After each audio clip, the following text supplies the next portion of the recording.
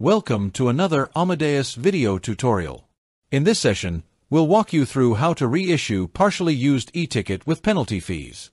Whether you're addressing fare differences or applying charges, this guide will ensure accuracy and compliance in your reissue workflow. Let's get started.